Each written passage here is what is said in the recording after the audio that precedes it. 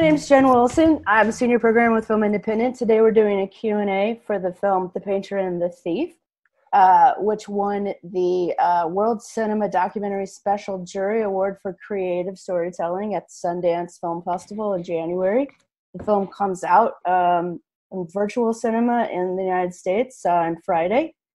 I'd like to welcome the director, Benjamin Ree, and the film's two subjects, Barbora Kysilkova and Karl Bertil-Nordland. Welcome, and thank you so much for doing this Q&A with me. Thank you for having us. Congratulations on your award at Sundance. Did you all get to attend Sundance in January?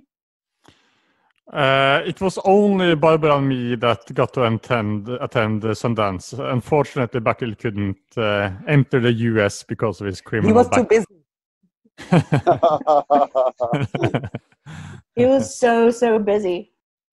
This film is so intensely dramatic at times, but feels so rewarding in the end. It feels so rewarding that at the end of the journey. Do you want to talk, Benjamin, about how you met Barbora and when you at what point you got involved in making the film? So I began researching back in 2016 art robberies. So I had the fascination for that because art is kind of high culture and robbers are kind of low culture. So there's a contrast there that I was fascinated about. So during my research period, this story was on the front newspapers in Norway. So I followed the case in the newspapers and the news on TV, and I took contact with Barbora after this. So I began filming Barbora and Bertil when they had met approximately 4 times. So I came in quite early. Fortunately, we had a lot of archival footage before I came along. So we had a friend of Barbora documenting her life, taking photos of her paintings being made, the exhibition. We had surveillance footage from the robbery, and we had the audio from the court break. So we had everything we needed before I came along. So that was very fortunate. So that was how the story came about. And initially it was meant to be a 10-minute documentary film for web TV in Norway, because I did not know anything where the story might end up. I just found both Barbora and Karl Bertil very fascinating, and the kind of the setup that Barbora had approached Karl Bertil in the trial to paint him. I thought that was a great setup. So I knew nothing, but I just kept on filming, and of course, as you see in the film, there's a lot of surprises there coming up that I knew nothing about would happen. So, Barbora, how did you feel when Benjamin approached you for the idea for this film? What made you sign on to do it? Well, these things don't happen every day. First of all, not every day somebody steals your painting.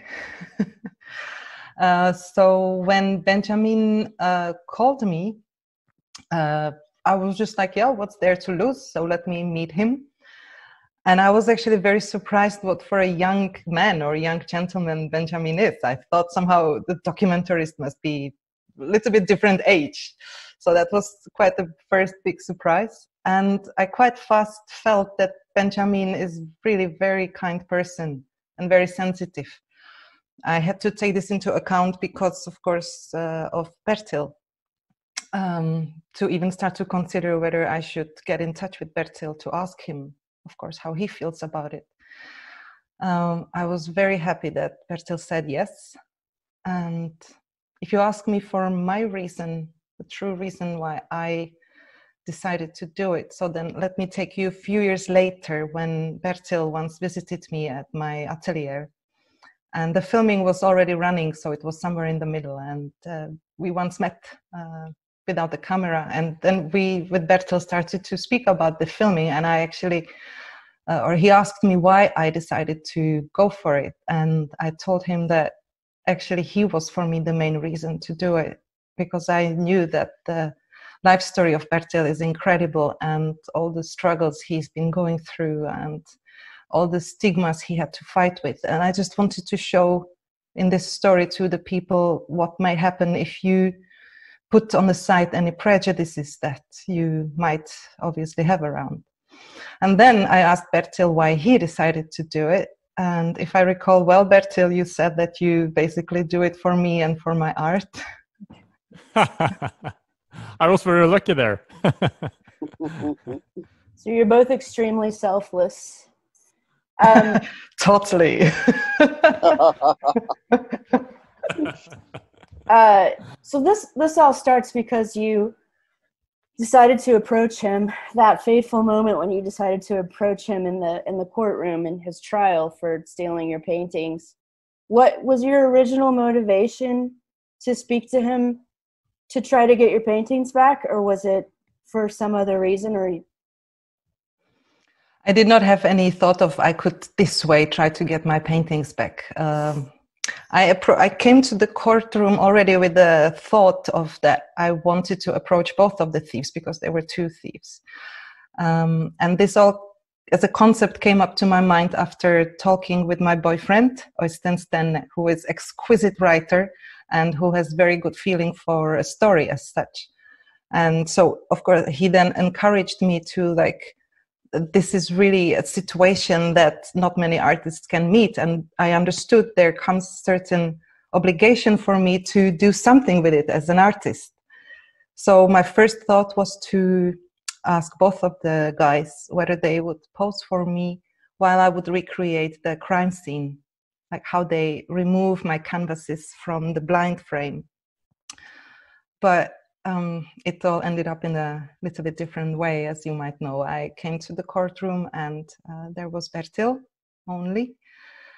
And very soon, this kind of basic thought, or the first thought of making this thievery crime scene really just disappeared because I could not see any criminal in Bertil, really, not at all. So it came out different.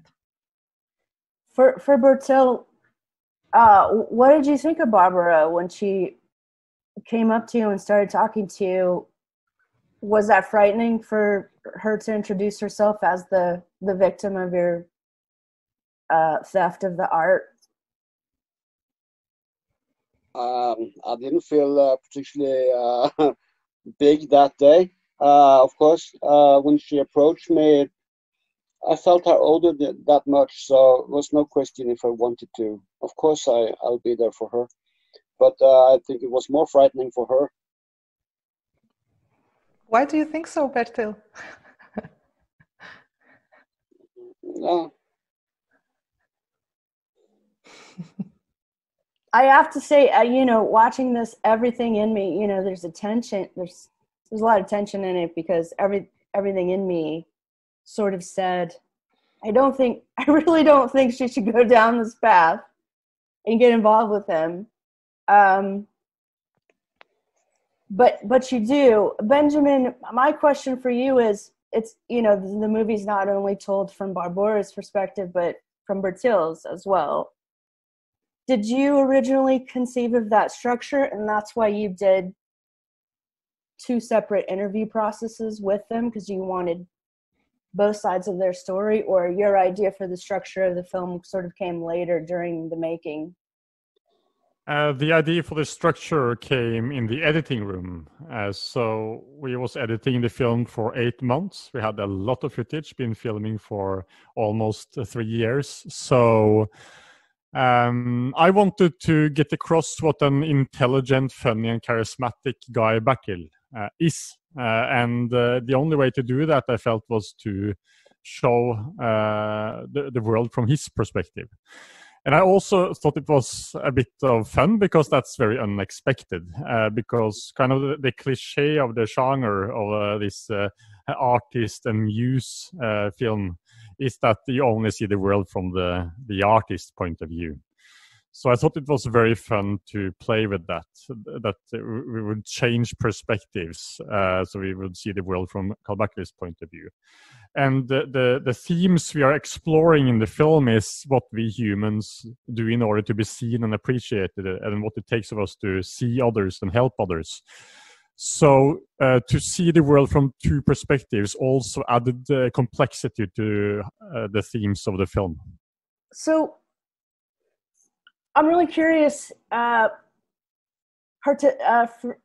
Barbora and Bertil, participating in a documentary for many years. I'm not sure, Benjamin, how many years you were filming them. Was it 3 or 3 years? We were filming for 3 years, approximately 3 years, yes. I'm just wondering how that changes your life when you have a camera on you so much of the time. Were you aware of the camera being around a lot, or did Benjamin and the camera sort of disappear for you sometimes? Bertil, go ahead. For me, the camera just disappeared pretty soon. You get used to. I felt safe with Benjamin and with Christopher, who was filming. So I didn't think a lot about having the cameras. I had a lot of struggles, so I had my thoughts on other things, and I felt safe with Benjamin. And for me, though I of course had absolutely no struggles at all compared to Bertil at that time, but I have to say that really, exactly as Bertil says, both Benjamin and the photographer Christopher were or are such sensitive people that even for me, without big struggles in my life, I really happened to really forget about there's any camera around. So they turned, as they say, this film terminus technicus, they became flies on the wall.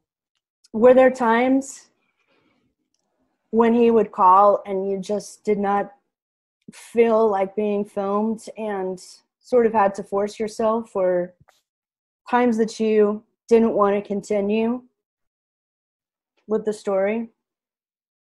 Not for me, but I'm sure Bertil has more to say about that.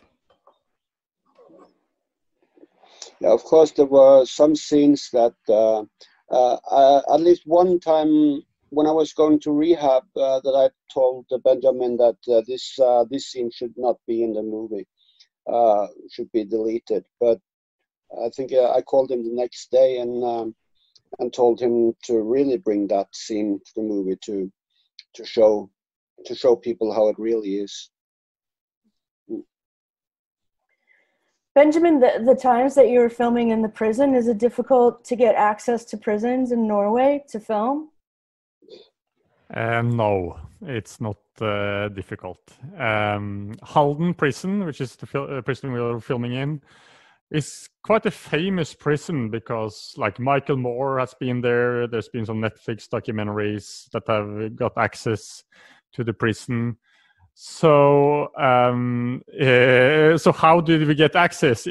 Like, the boss of the Halden prison is the one that is in charge of this. So when you walk up the corridors to the boss of Halden prison, you can see a lot of pictures of him with filmmakers, like a hall of fame. So it was just to go there and ask for permission, and we got permission, and we filmed in the prison for 8 months. And the only difference between filming outside prison was that inside the prison we had to have one person following us around all the time to open the doors and lock the doors and make sure that that we could go places. That's amazing. It's not like that in the United States. It's very hard to film in prisons in the United States. Barbara, when you first saw the interviews that Bertil had done by himself, because there's quite an extensive part where he's describing your life and he's describing your art and describing your background, were you sort of stunned by what he had taken in about you? Good observation of you, and therefore good question, because yes, though of course friendship is a mutual relationship, but many times, or let's say, yeah, for some years, let's say the main focus was on Bertil for me, because he was having his quite big struggles, and I just felt like it's my duty to be there for him, to help and to pay attention to him. And I understood there was not much of a space in him probably to see me as much. But then when I first saw the scene that you described, where Bertil says that whether I know that he also sees me, this was actually for me one of the most emotional moments in the film for me to experience as a spectator. I'm wondering if that moment for you was like the moment when Bertil sees the first painting that you've done of him. Do you think it was similar? That you should ask him. Bertil, do you think her emotional reaction was like yours when you... Do you want to talk... That's such a special moment in the movie when you first see Barbora's first painting of you. Do you want to talk about what you're feeling in that scene?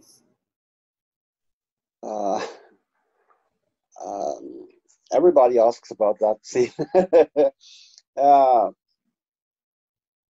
Maybe it was one of the first moments in my life I felt like somebody saw me, and I knew the amount of hours Barbora had used making this painting, and that she could take something worth as little as I felt myself that at that time, and make something that beautiful out of me.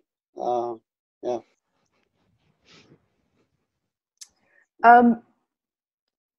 So the second half of the movie really seems to focus, because there seems to be a time period when after the accident, when Bertil goes to jail, when Barbora, you're not returning his messages or phone calls, and then the film sort of starts to focus on you and your struggles as an artist, and your struggles in life and your relationship with your boyfriend.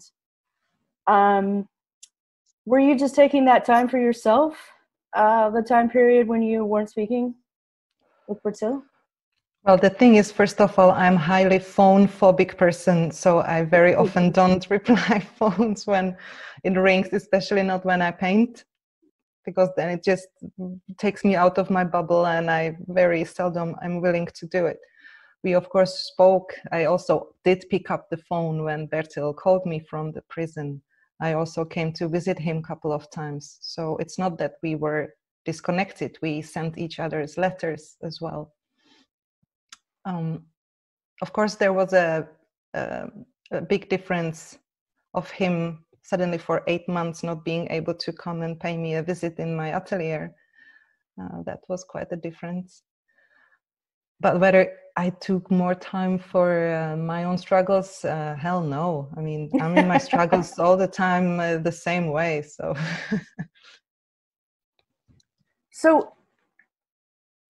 I want to ask about the last scene of the movie, which actually I want to ask two things. I want to ask first about the importance of Swan Song, because I don't think the movie would have happened if you didn't have such a strong feeling for the two paintings that were taken. And I think it says in the movie, they happen to have taken the two most important pieces to you. Can you talk about why the work Swan Song is so important? Well, first of all, every painting I make is my sort of creation. It's my sort of a baby, so they all are really precious to me. The Swan Song was a little bit special in the way that it was the first piece I made after I moved from Berlin, Germany, to Oslo. And it was kind of my most conscious way how I wanted to deal with my little bit troublesome past with my previous not the most perfect relationship. So it was also quite symbolic that actually this painting was stolen, exactly for that reason of what made me to make this painting. So it was for me maybe even more of a sign, like I just should really put it outside of my head, my past, and move on. And the Chloe and Emma, that was a painting I made in Berlin. And these were two girls that I met just randomly on the wedding of my friend in Berlin. And that was in a gorgeous place in the center of the city. It's called the Spiegelsaal, the Hall of Mirrors. And these two girls were suddenly just sitting on that sofa, and they actually were sitting there as if they were waiting for me to paint them like that. So I actually shouted at them, like, "Don't you dare to move." I ran back for my strange small mobile phone at the time, and I took a kind of strange picture. And then I happened to turn it into the painting.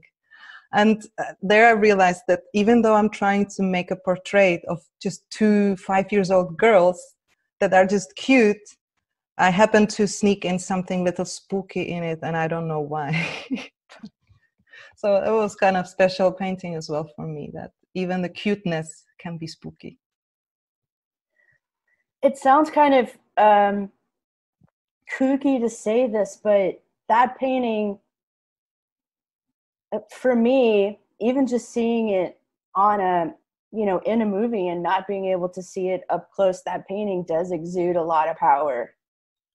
When I saw it again, when I watched the movie for the second time and saw it again, I was like, there's something really mesmerizing about this painting, and the power of it just comes through every time you see it. I think it's a magnificent work, so congratulations.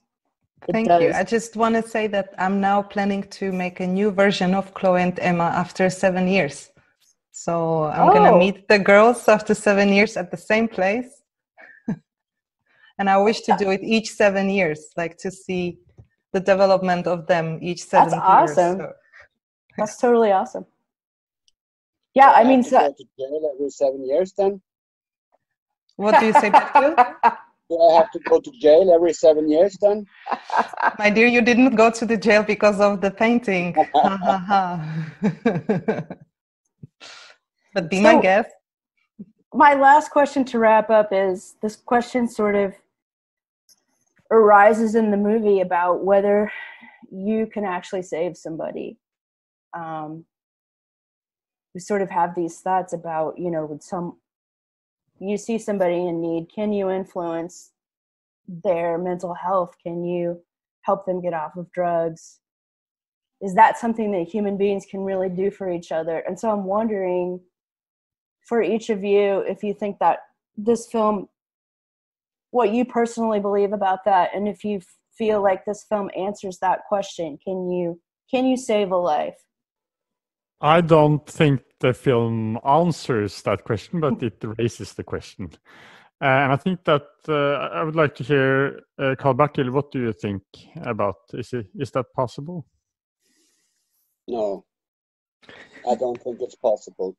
I'm not sober because of Benjamin, and I'm not sober because of Barbora. Of course, it helped, but I'm sober because of myself and because I started to love myself again.